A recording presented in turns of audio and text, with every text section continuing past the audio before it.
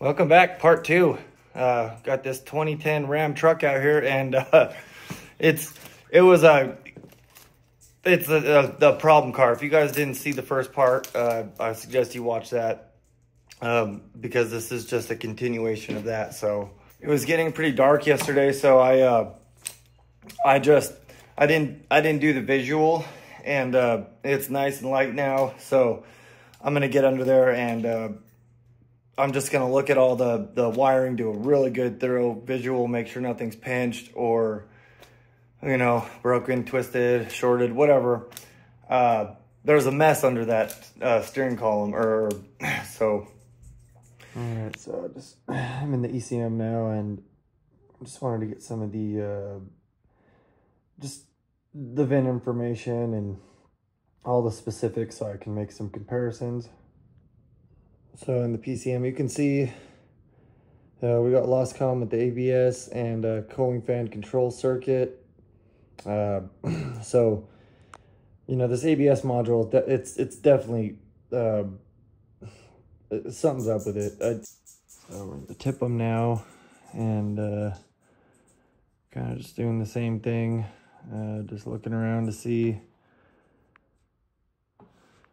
what all we can do. So yeah, if you look here, the ABS module, it's not even communicating at all. So I checked the TIPM and the ECM. They're both got the same bin. So this ABS here, well, that's going to be our problem. Let's go check it out. I don't know. I may have just got really lucky.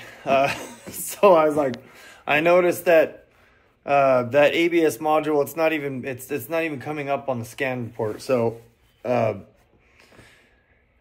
I was, you know, just go for a visual inspection, and every single wire going into that ABS module looks fried. Like it was or crushed or both. I don't know. I mean, they're ugly. Yeah, so if you look down there, that to the right, you got this right over there. Those are the comm lines, the white green stripe, light green, and the white blue stripe. There's other comm lines over here. Don't look horrible, but these, I mean, there's like looks like a power and a ground going into it, and I mean, they look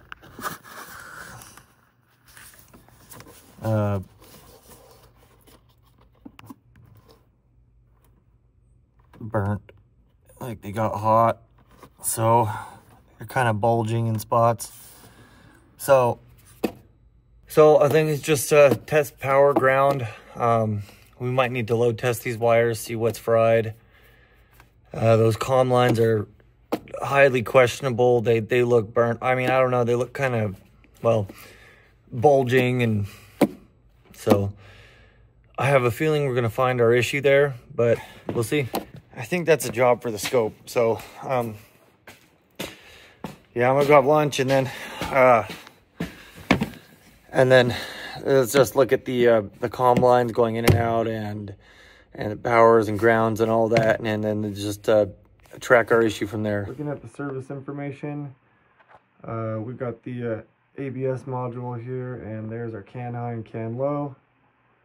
The white light green and white light blue we saw. And then we got some wheel speed sensors. I believe, well, the vehicle speed sensors, and then the wheel speed sensors. And then we got our fuse B+, we got 2 of them, and run start ignition output, and then our grounds. So those are what we need to check.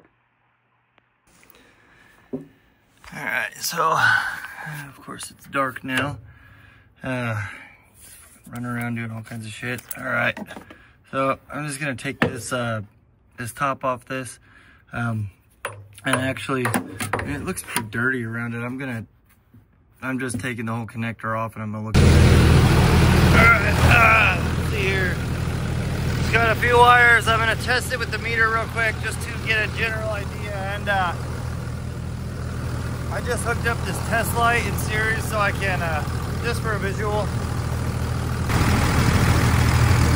So that's a fused B plus, I believe, and there's no power going to that.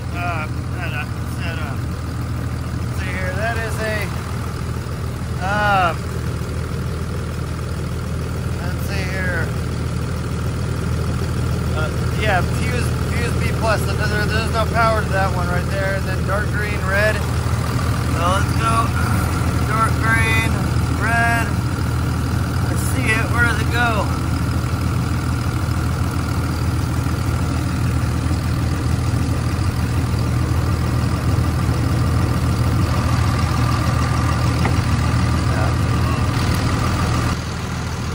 All right. So as you can see, there's no light.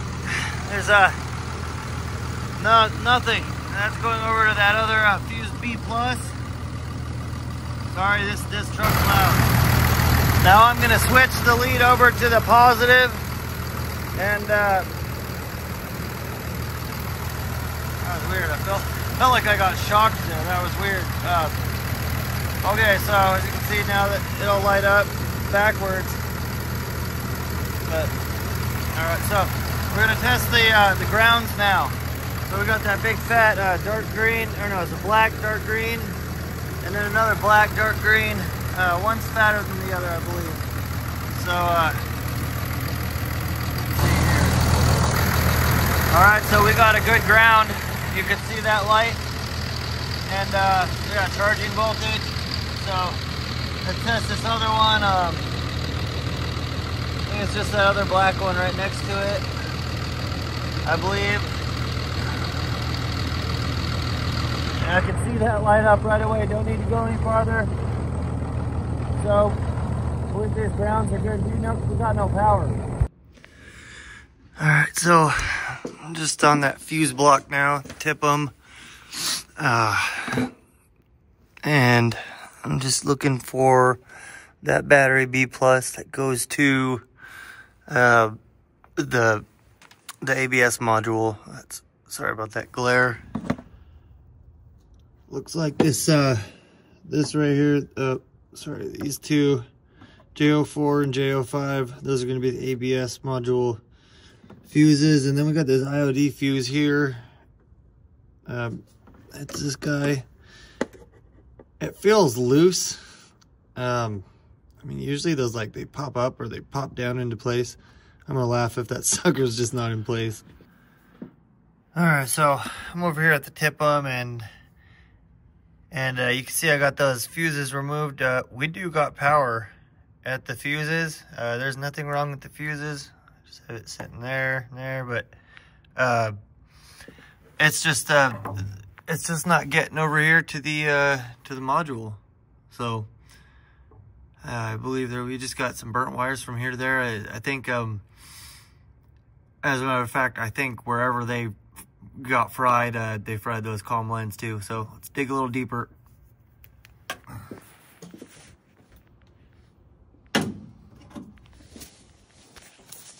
Well, all I did is just put the fuses back in, and it's kind of wiggles around a little bit. I'm gonna take it out and look at it, but yeah, now we got power at the brown red wire. Still no power at the I think dark green red. Yeah, there's no power at that wire. So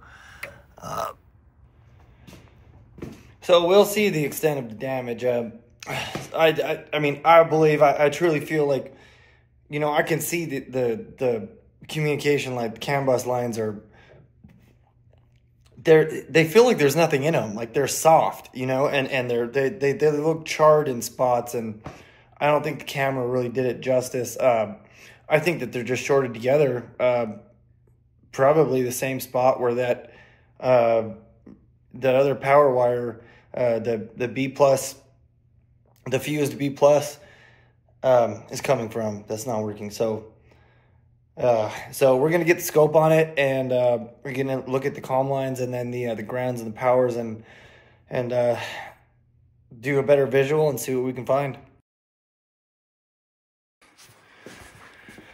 Okay, I got my makeshift diag cart here, so this should be more efficient. You guys, I'm still setting up. I know this is taking forever. Yeah, and then, so I got that ground going over to the negative terminal, and then a little bus box just for the any grounds I need, just to clean it up a little bit. And I got that over at Joe's Auto Electric. Well, you know, he's got all kinds of stuff, all kinds of random stuff like that. I think we got both those channels hooked up. All right. They're not hooked up, they're grounded. Just gotta put them in the can line.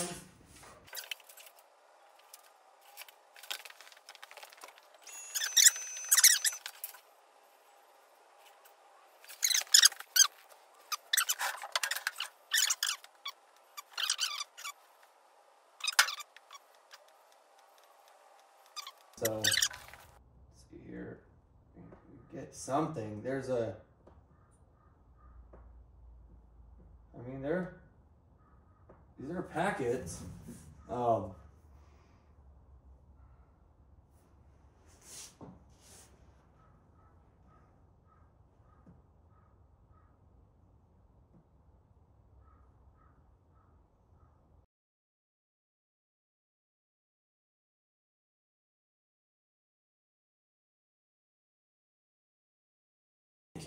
I mean, there's obviously communication. You know, we're missing powers. One power and well, 2 grounds are good. We got 1 power that's questionable, 1 that's inoperative, and then that the key on one. So if you see, I just so I froze that.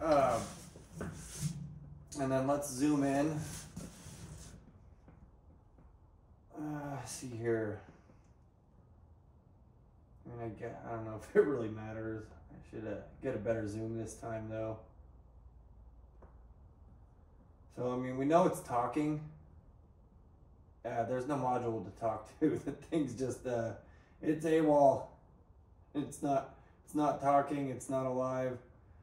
So, you know, I just wanted to make sure that we did, you know, there was communication and it wasn't, you know, I mean, the packets,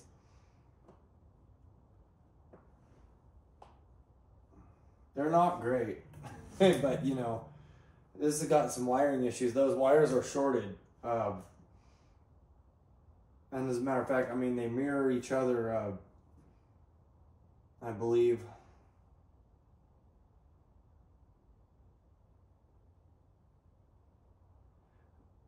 Maybe not. I don't know. Let me zoom in.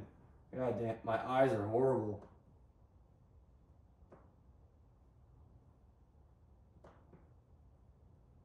I should have got that last little blip. I mean, you want to see a nice uniform square wave. I mean, this is a.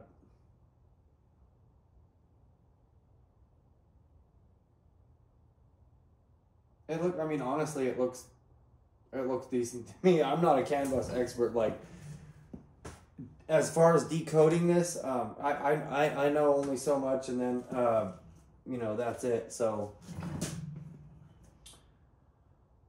all right, I'm gonna tear apart that TIPM, and I'm gonna start just tracing that wire harness back and see what we find. So, perfect example. You can throw all the TIPMs at this thing you want, all the ABS modules you want at this thing.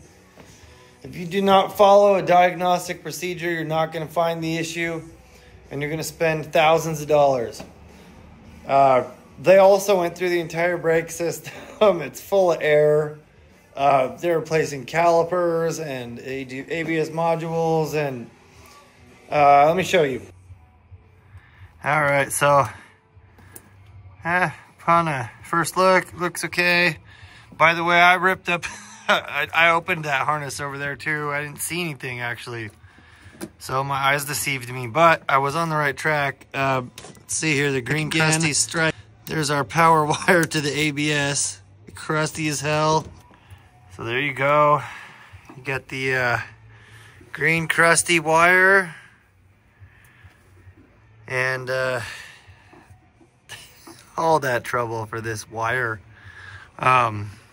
You have to take this connector off, so I don't know how they didn't see that. I don't know if this was DIY style or they paid someone to do this, but well, no, they had one sent in, so they did it themselves. Well, I mean, I could see how you could miss that, but you know, that's why you call me.